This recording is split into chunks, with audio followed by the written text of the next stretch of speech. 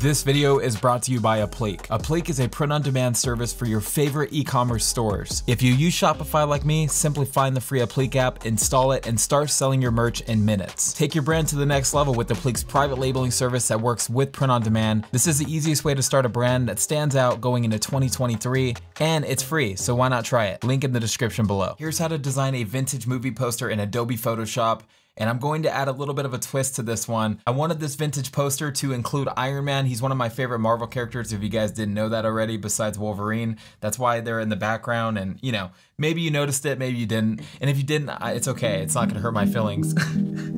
My goal is by the time you're done watching this tutorial, you guys will pick up some new skills and you'll be able to design posters just like the one we're about to do right now. And I have terrible anxiety, but I'm still going to make this one badass. Let's go. So my Photoshop interface looks completely different than yours, I'm sure, because I just basically took everything on the right side and I flipped it. I put it on the left side. That's just because that's the way my eyes work. Definitely do whatever works for you though, okay? And the layout that I am using is Essentials, nothing fancy here.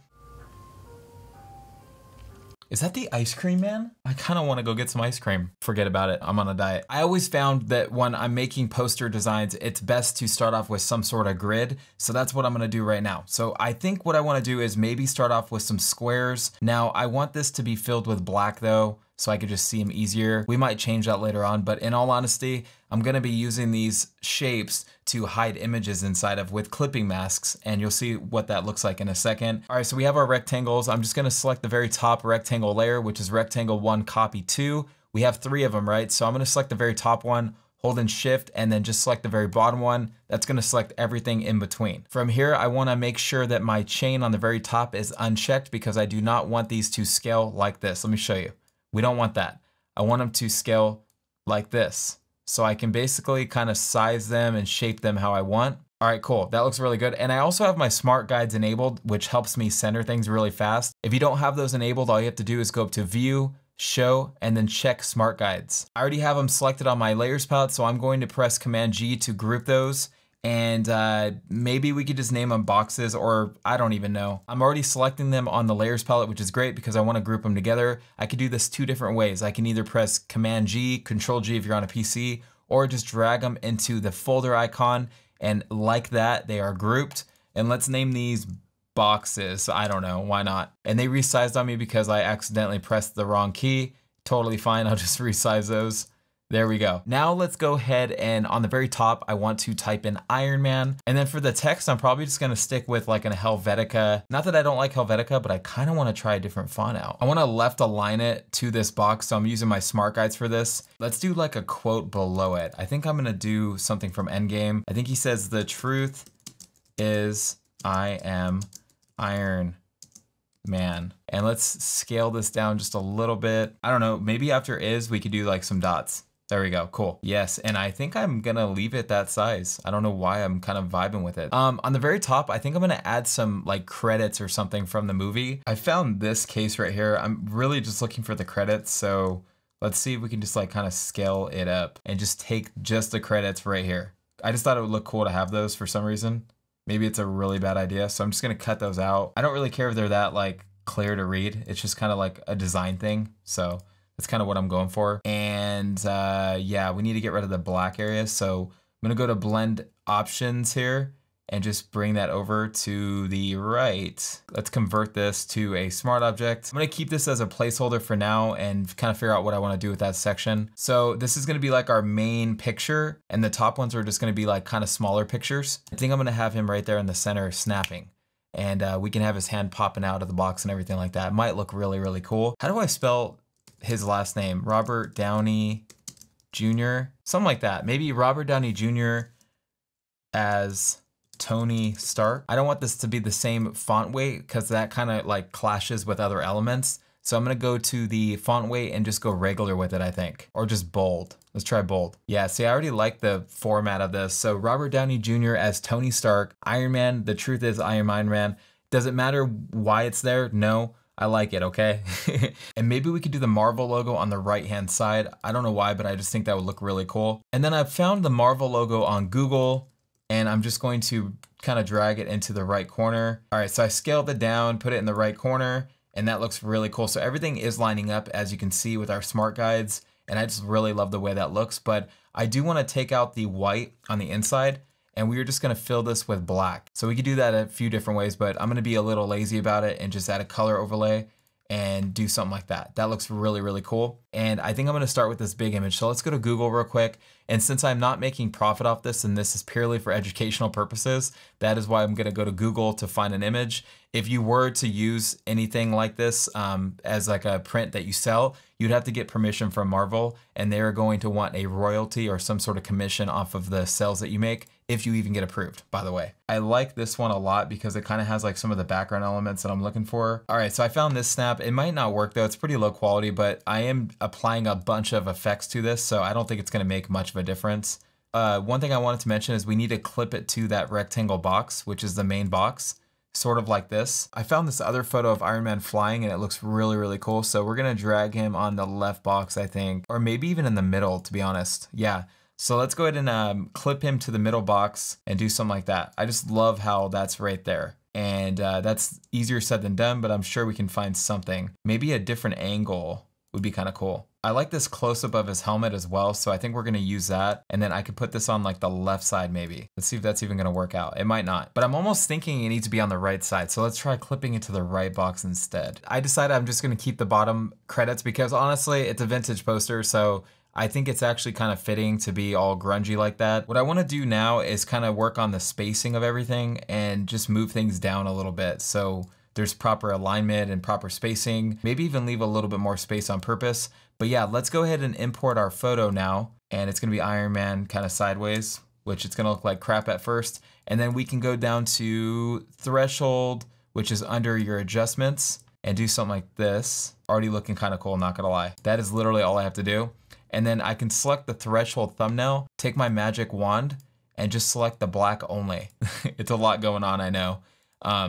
But now I have just the Iron Man suit, and then we could take just a rectangle. I think I want him on the right-hand side though, all the way to the right. And I want that black line to go across. Now I'm thinking it needs to be centered though. Maybe this is gonna work, I don't know. All right, so I think the line is just too long, so I just need to cut it off. And I want it to go all the way across, but I don't like the way it looks. So we're gonna go ahead and pass on that. I think I'm gonna leave it as is because I kind of like how Iron Man's creating that bottom line, which is like the separation between the design and the credits on the very bottom. I liked having it, and it just looks really cool. So I think I'm gonna keep that. On to the fun part though, I'm gonna go ahead and group all of these box elements together, and let's just name these photos. And this is where things get really fun. So I'm gonna go up to filter, filter gallery, and we are going to apply a stamp effect to them. So first off, I'm gonna turn off halftone pattern, turn on stamp. We could drag that above everything. And this is kind of the look that I am going for. So it's already kind of coming together, honestly. I didn't really have to do too much. Under our photos, I want to apply a stamp effect to everything. So I'm gonna go up to filter. I just went and found another photo of the snap. It just wasn't kind of the quality that I was looking for. And although we're not actually going to print this, I still need that quality in order to apply some of the effects that I want to do. So we're gonna try this one out. It's definitely not the most ideal photo, but I think it's gonna work. So anyway, now I just want to go up to filter, filter gallery, and then from here I apply something called a stamp effect, and this filter will literally transform the image, like you'll see in a second, but it's really cool. So I'm going to turn off halftone pattern, and this is kind of the look that we want to go for, but I will need to stack this effect because as you can see, we're missing a lot of detail in the gauntlet kind of, and that's not really what I'm going for. And I think the reason why this gauntlet is getting lost right now is because we have a lot of highlights going on, and as you can see, they're kind of blown out. So we can actually fix this by going to filter, and I don't know, let's try filter or maybe image, adjustments, shadow and highlight, and let's mess with the highlights possibly. Could probably fix that a little bit. It's not gonna be perfect, but I have an idea of how we can fix it though. So I'm gonna press OK on that. Let's go back to that filter gallery effect and see if it kind of fixed that issue that we were having. It's a little better. It's definitely not fixed, but already we're getting a lot of detail in the face. It depends on how much contrast you're trying to add, you know? So that's kind of up to you, but I don't want it to be like kind of blown out. So what I think I need to do actually is duplicate this photo. We're gonna have to stack these effects on top of one another. So first off, I'm gonna focus on the face. So go back to filter gallery and just play with the levels until we get the face exactly the way we want. I like the way this looks, so I'm gonna press OK. Now let's hide it, and now let's focus on the gauntlet only because I'm trying to bring out all that detail, and I don't wanna be concerned about the face because we can't get everything perfect in one go. All right, so now I have both layers, and now what I'm gonna do is turn on the other layer. Let's add a layer mask, and then from here I wanna go to a soft round brush, and then let's change the blend mode to dissolve, and we could just kind of paint that other side back in.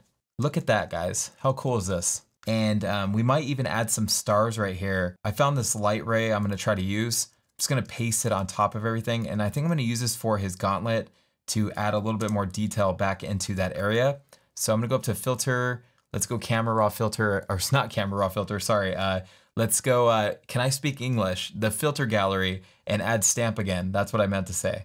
And we're gonna do something like this. We wanna kind of copy the same exact effect. And I just want to select the white in this, or even delete the black. It's really up to you.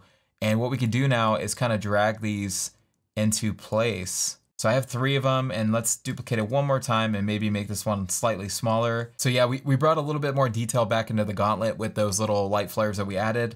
And I still have the other photos to work on. So I'm gonna go to the boxes now and just apply that same exact stamp effect, sorry, that we applied before. You can always mess with the light and dark values in order to kind of figure out what part you want to show more of, I guess you can say. I want to focus on the background color real quick because I want to add a sort of like a bone color, almost like a creamish color. It's kind of hard to explain, but it's going to look something like this, maybe more towards the brown hues. As soon as we change the background color, you might have noticed that the white on the photos are not blending properly now, but that's an easy fix. All we have to do is go to our group that we made earlier, which is photos, that has all of our photos in it, and change the blend mode to multiply, and just like that, it's fixed. One thing that I thought would look really, really cool is adding white under the photo layer. That way we can kind of pop out some of the details, like let's say of his eyes.